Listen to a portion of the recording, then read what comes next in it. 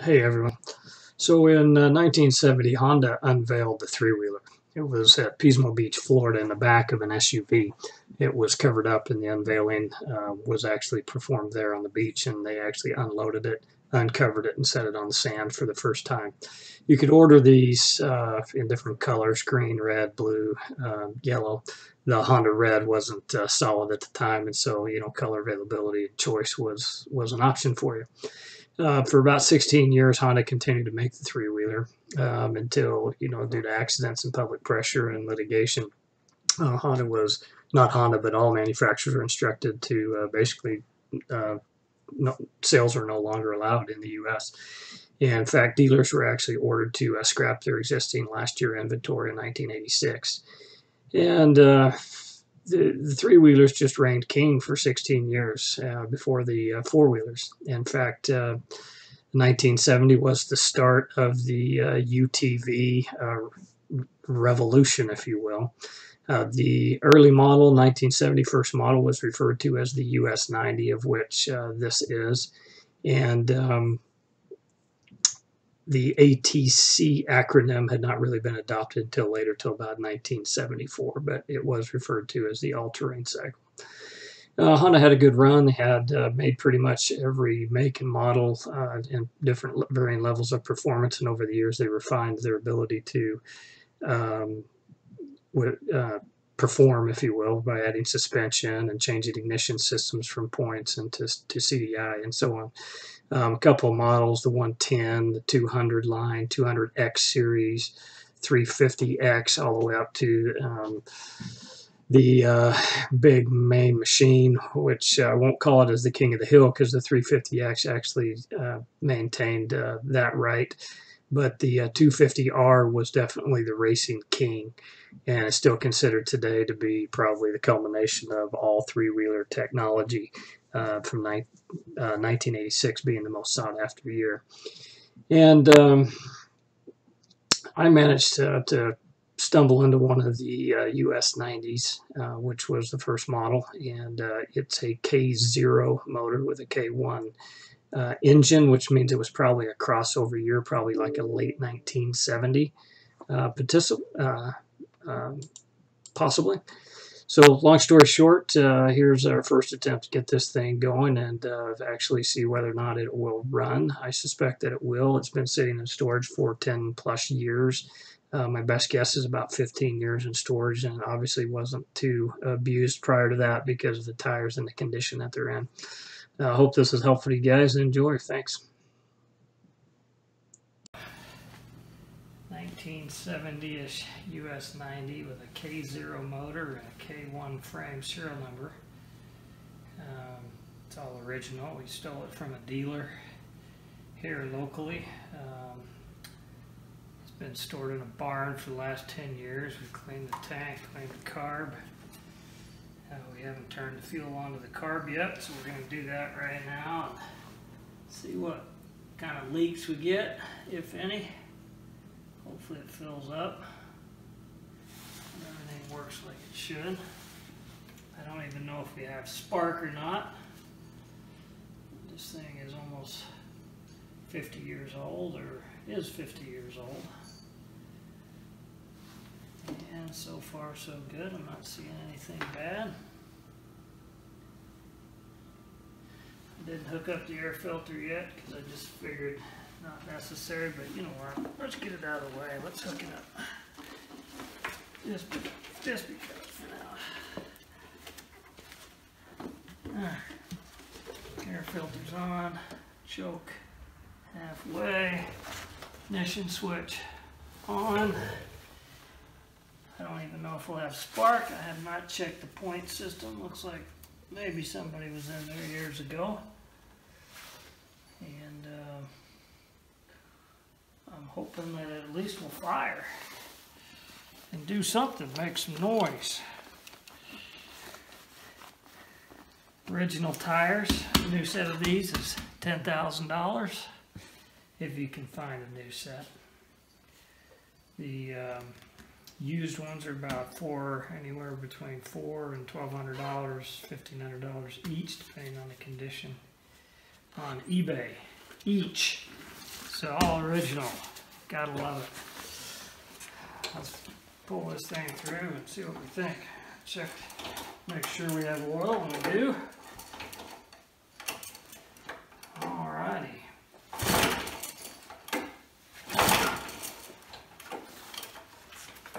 If it starts, it would be a miracle. It has been many years. I did disconnect the spark plug cap on accident a minute ago when I was putting the intake bolt in. So it's possible that we don't have spark. I would have to double check. Let's make sure. Well, not even a hit. I would say probably because it doesn't have spark. It's good compression though for a 90. Nothing going. Okay. Alright, well, we're going to check for spark, come back, and try again. Cool. At this point, I'm getting a little worried. Just not sure what to expect. Gas leak is just from the overflow. And I'm really not sure if we have spark or not. So I pull the spark plug out, double check all the connections, and I have very strong spark. After repeated attempts, it still continued to fail, even though I had good spark, so I thought maybe it was a timing issue. Well, it wasn't. I managed to prime the spark plug by dipping it in some gasoline, and lo and behold, unexpectedly it fired up, and I missed recording the actual starting for the first time. But here's the recording for the second pull. I quickly shut it down and moved on and filmed the second instance.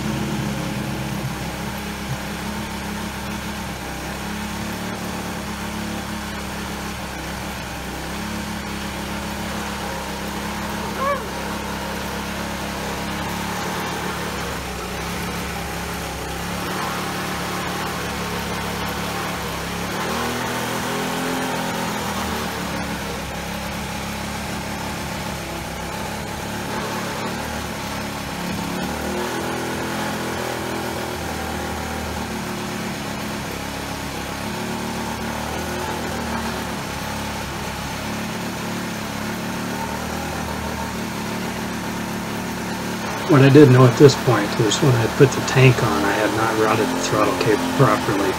And so there was a little tension in the throttle cable that was actually causing the machine to idle rather quickly, faster than I would have liked. I thought maybe I had a carburetor problem, and so I was just going to let it run and warm up and then see what kind of adjustments I could do on it. But I just decided to let it idle here for a few minutes, and then I found my throttle cable problem.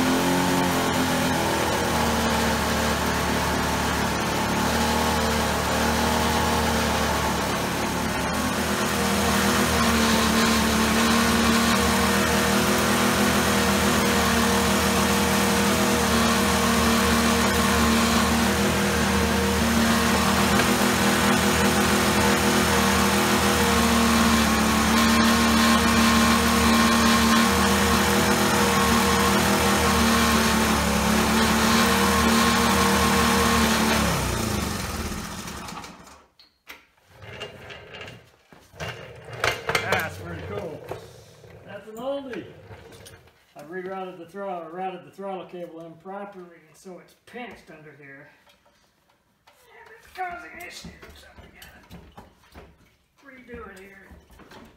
Get this fuel running off.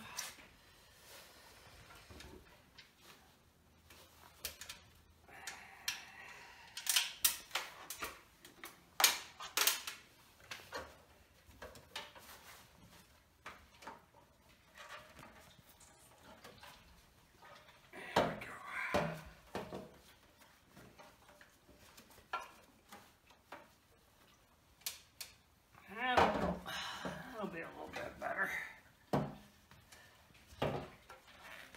Still not going to be perfect. You know what, before we do that, throw some WD on this slide. It's a little better. Starting to loosen up. So what I had accidentally done was turn the throttle cable down actually between the two fuel lines, the reserve line and the main line. So I just had to reroute them. And then I put a little bit of lube on the slide. The slide was a little sticky, so I just wanted to make sure that the slide was working well. Everything was sticky.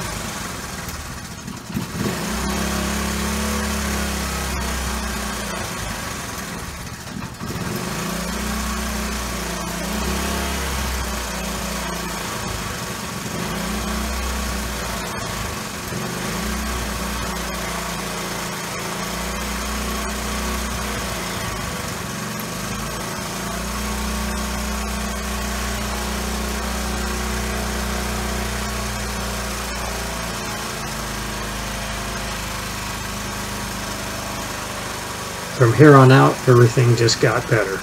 Just some simple fine tuning, carburetor started to loosen up, the machine got warm, things really started to run nicely.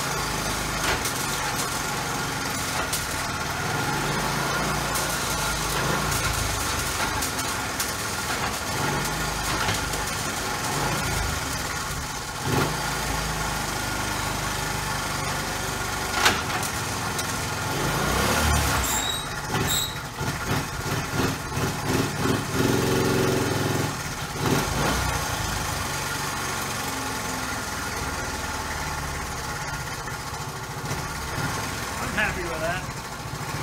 As old as this is, that's pretty cool. Alright, folks, well, runs. Need some more carburetor work to smooth it out a little bit. Get her cleaned up, or get a new carb, one of the two. But either way, there you have it, 50 years old. The first of the three-wheelers that started the revolution. The revolution. Signing out.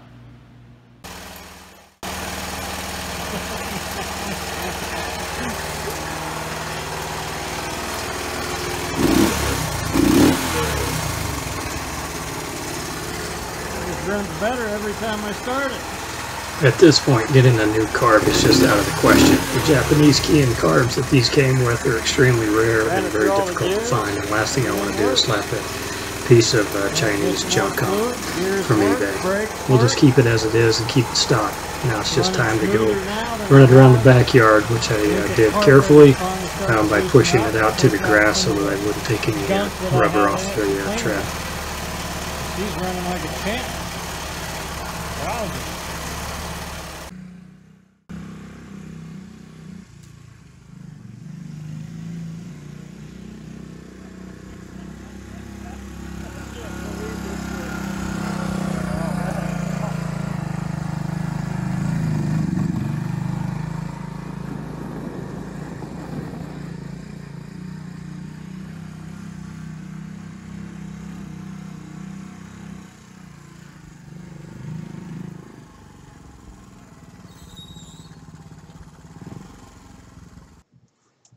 At this point, I couldn't be any happier than my dog. It's not every day you get to work on a piece of history. It's incredible that these machines actually are still around and still run. This truly was a piece of history, something that changed the world and our entire view of what we do in the outdoors and how we recreate. What an awesome machine. I was glad that I was able to get my hands on it and bring it back to life. This will be a great addition to my three-wheeler collection, and I intend to put it in storage for a long time. Thanks for watching.